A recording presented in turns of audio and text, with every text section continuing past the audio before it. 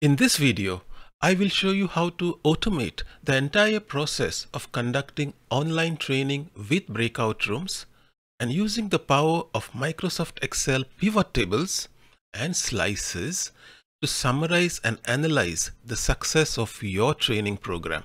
This is an advanced training requiring good skills in both Zoom and Microsoft Excel.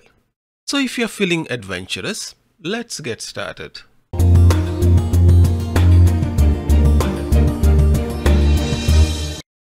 I recently helped to organize an online training for Toastmasters club officers using Zoom. The training consists of main education sessions conducted for all attendees and breakout sessions for training on specific club officer roles such as President, VP Education, etc. The training program awards credits to members for attending this training session, and participants have the option to choose which training program they would like to attend. After the program, we need the attendance data by division to assign credits to the participants by uploading on the Toastmasters website. This is what I did to automate everything. Start by scheduling your meeting in Zoom. Let me give a name to my meeting. Let's call it D20 Club Officers Training. Select the date and time the event will be conducted and the duration of the event. And this is very important. Make sure you select registration required. Zoom has a robust registration process. I have an entire video on creating meetings with registration, branding, and custom fields. I will include a link to that video in the description. I highly recommend you check that out if you are not comfortable with the registration process. Once you save your meeting, you can scroll down and we can see that registration is now enabled for this meeting. Click on the edit button and here we can customize the registration process, whether you want the registrations to be automatically approved or whether you want to manually approve each and every registration, and other customizations that you can do for your meeting. The important part for us is the questions. When you enable registrations for your Zoom meeting, email and first name are mandatory and the last name is optional, but you can make it mandatory by clicking here, and you can include other standard fields available in Zoom. For example, let's say I want to include the country and I want to make it mandatory. The important part for us is the custom questions. If we go back to our training requirements, we can see that we need the club name, we need the role that the participant will attend, and all the data needs to be organized by division. So coming to the custom questions, I have created 4 custom fields: the division, the club name, the role, and an additional field. If the participant filling the registration form has to choose from a list of finite choices, for example, like division, we have 9 choices, you can enter it as a single answer and that will appear as a drop down for the person filling the form. The same applies to roles because we have finite number of roles, only 7 roles. So we can define them also as a single answer and give an option. If the person is not belonging to one of the role, then he can choose I'm not a current XCOM member. When it comes to a field where the choice is large, for example, a club name, we have more than 100 clubs. If I made it as a single answer, it would be very difficult for the participant to select his correct club name by scrolling through a big list. In this case, I have chosen the option short answer, which means they have to type in the club name. Now this has both advantages as well as disadvantages. The advantage is it's very easy for someone to fill out the registration form. The disadvantage is each person will type the club name differently and that will require some kind of manual corrections from our side. You have to weigh the pros and cons whether you should make it a single answer or a short answer. Similarly, if you want to capture any additional information, we can also make that as a short answer and make it as an optional field, not a mandatory field. And we are set. The next thing I like to do is to take this registration link and run it through a URL shortener. You can use any URL shortener of your choice, but I like to use bit.ly, bit.ly, and you can click the link here and click the shorten button. And now we have a simple URL that we can share in our PR posters or other material. If I go to a browser and paste the link, it will take me to the registration form that we have just created. To learn how we can do this branding, do check out my other video. As we can see, the division appears as a single answer, which means I have to choose from a drop-down list. The same applies to the XCOM role that I had defined, the 7 choices plus an additional choice. The club name has to be entered. And the last field that we had created, as we can see, it's an optional field. We don't have the red asterisk next to it, which means I can leave it blank. And click the register button. And that's all there is to it. Once participants start registering for the event, you can monitor the number of registrations by going to the registration section and click the view button. This will give you a list of all the people who have registered for the event. But that's a simple way of doing it. This is an advanced training, so we must do it the advanced way, which is to download the registration data in Excel and to use pivot tables to quickly analyze our registration data. To do that, go to your Zoom account in the report section, select the meeting and choose the registration report for the date of your event. Select the date on which your event is scheduled and click on the search button. In my case, it is already showing it to me here. So all I have to do is click on the generate button. And since we have selected automatic registration in our setup, I can choose all registration and click continue. This will generate the report, and click on the download button to download it on your PC as an Excel file. Once the file is downloaded, it will appear at the bottom of your screen. Click on it and that will launch Excel. So this is my registration data: the first name, last name, email, the registration time, the division, the club name, role, whatever we had defined in the registration form. And as we had expected, because we had given the club name as a text field to make it easy for the participants to fill up the registration form, there will be differences in the way the names are entered. And we can correct this in the Excel file. Now, using the power of Microsoft Excel, we can analyze this data in different ways. How many registrations are there from each division? How many registrations are there per role? I want to answer these questions just like that. Go to Insert and Pivot Table. Excel automatically identifies that this is a table, and you can see it has highlighted the table with the green lines. We will take the analysis into a new worksheet and click OK.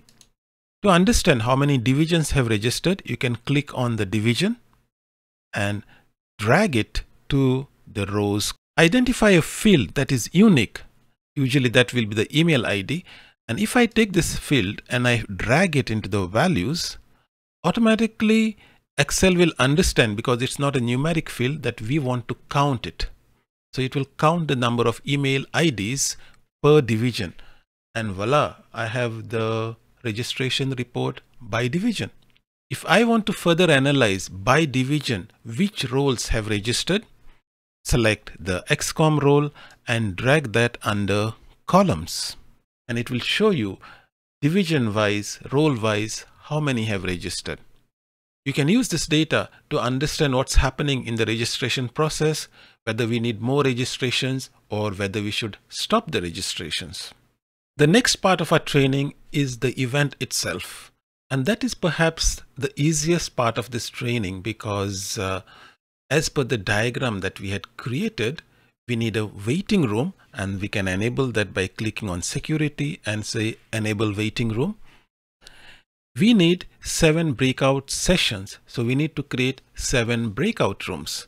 And we can do that by clicking on the breakout room button and choose the manual option and click create.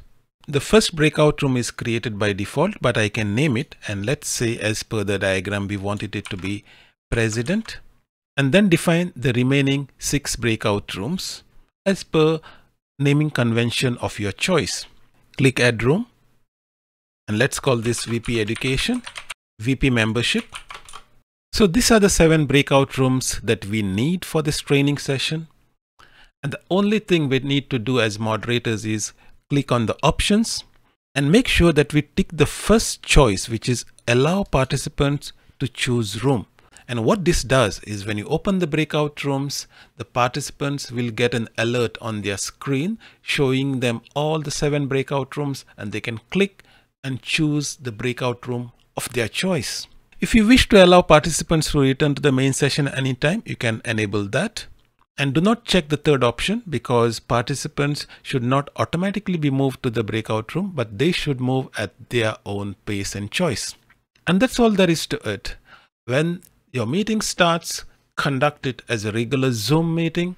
The main sessions will start, and when it is time for participants to move to the breakout rooms, all you have to do is click Open All Rooms, and your job as a tech moderator is essentially done. The final part of this training is to tabulate the attendance data. And this is the most difficult part, because we have registration data and we have attendance data. But how do you connect them together? Let's see. You need to go back to Zoom and download 2 reports. The first report we have seen already, the registration report that you find in the reports section under meeting. Download the latest version of this report after the event has concluded, because that will give you the most up-to-date registration data. Next, go back to the report section, and this time we will download the usage data, which is the actual attendance of our meeting. Click Usage. Next, select the date on which your event was conducted. Then click the search button, and it should give you your event. We can see how long the event took and how many participants were there. Click on the link which shows you the number of participants. And we have an option to download this report in 2 forms. One is a detailed report which shows you every participant, what time they logged in, what time they logged off. And that is too detailed for our needs. What we need is a summary report, which is the unique users, which show us the name of the person, his email ID, and how many minutes this person was in the Zoom session. Click Export. And like the previous report, it should download it on your PC as an Excel file. So now we have 2 Excel files, the registration data and we have the attendance data. Let's open both the Excel files and see what to do next. So I have opened both the Excel files. On the left is the registration data. On the right is the attendance data, how many minutes each participant was there in the Zoom session with their email ID. From the registration file, I don't really need the registration time or the approval status. So let me delete both these columns. So I have the names, emails, the division, the club, the XCOM role. And on this side, I have the email and the duration. The field that links both of this together is the email ID, because that's unique. Ideally, the registration file should have more rows than the attendance file. If I scroll down, I can see I have 191 rows, which means 190 registrations. But if I look in the other file and I scroll down, I can see 216, and that doesn't make sense, because only those who have registered could have attended our meetings. And here it shows us that there is more records than registrations. So there must be some problem in the attendance data. And I need to fix that first. The problem is, if a person has logged off and logged in again and given slightly different names, then Zoom will consider it as separate records. But if I summarize the attendance time by email ID, I should be fine. And how can I do that? Again, I can use the power of the pivot tables to summarize the attendance data by email ID. Click on the attendance data, click Insert and click Pivot Tables. Excel will automatically identify the table data, and I will create a new worksheet. In this, I will enter the email ID and I will select the total duration and place it under values. And this will give me the total duration summarized by each email ID, and this should be less than 190. And if I scroll down, I can see it is 160 rows. To make my analysis easy, I'm going to copy this data, press Ctrl C to copy, and I will go to my registration worksheet and add a new sheet here and right click anywhere and say paste values. So now I have in the same Excel file a registration data in one sheet and the attendance data in the other sheet. Let me rename the sheet as attendance. Now if I go to the registration report, I can find out which person attended the session and how long they were there in the session. To do that, let me add a new column here and I'll call it minutes attended. Now to tell Excel to put the number of minutes against each of the email ID, we are going to use a formula called VLOOKUP, which is a way of saying that look at this email ID in this sheet and bring me the attendance data in the registration file. For those of you who don't know what is VLOOKUP, it's a very simple formula. Type equal to and VLOOKUP, open the brackets, and for the lookup value, we will go for the email ID, which is a column C here.